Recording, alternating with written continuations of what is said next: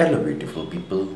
I am Braj, and welcome back to 100 Days to ML, where I teach you a new machine learning algorithm every day. In today's video, we are going to look what is factor analysis.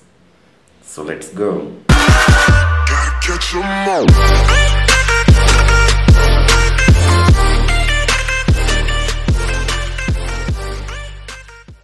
Okay guys, so let's see what factor analysis is.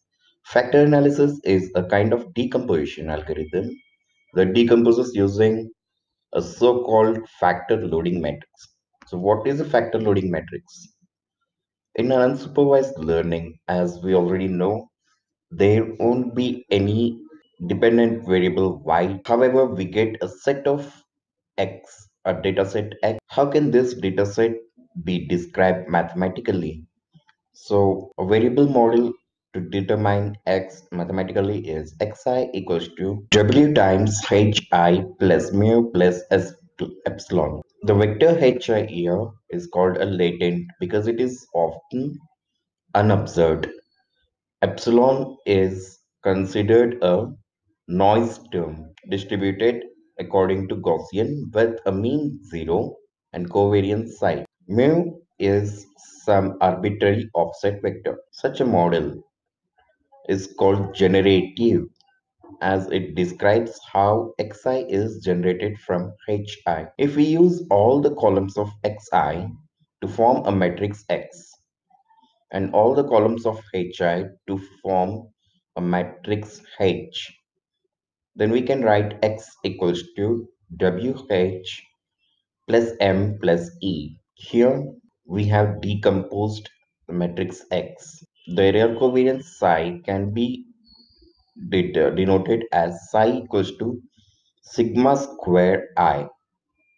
This assumption leads to the probabilistic model principal component analysis.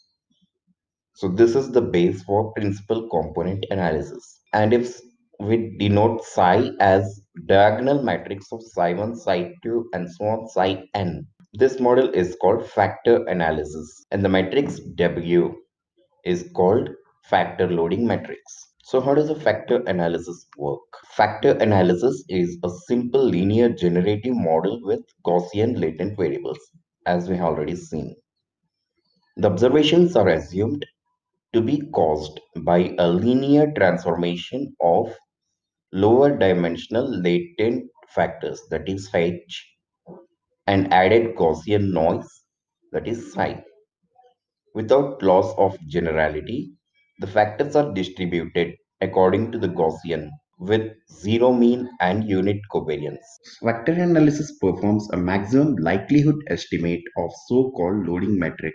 Transformation of the latent variables to the observed ones using expectation maximization EM. Here to demonstrate, I'm going to use the example from scikit-learn written by Vlad Nikule and Alexandre Gramford.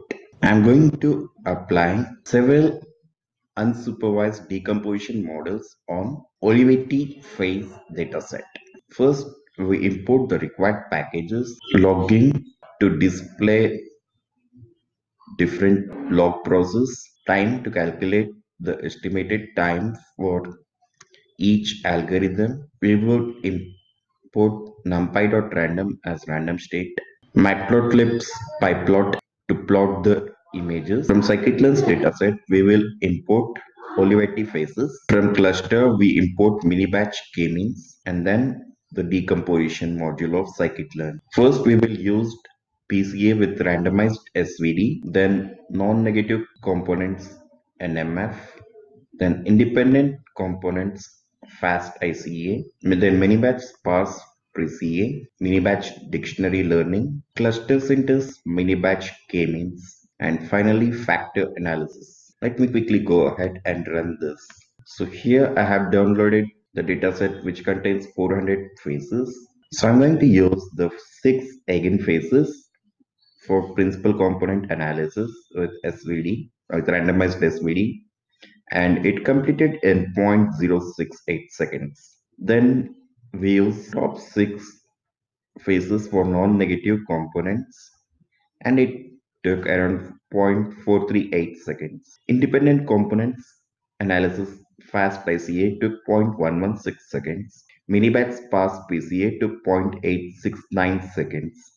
Mini-batch dictionary learning took 0.661 seconds. Mini-batch k-means took 0.077 seconds, and factor analysis took about 0.142 seconds. We are going to work these 6 phases and apply decomposition. Here is the output for PCA with randomized SVD, non-negative components NMF, independent component analysis fast ICA, mini-batch sparse PCA, mini-batch dictionary learning, mini-batch k-means, factor analysis. So overall, we can use decomposition methods on any type of images to decompose the dimensionality. Hope you guys like this video. Please do subscribe my channel. Hit on the like button below.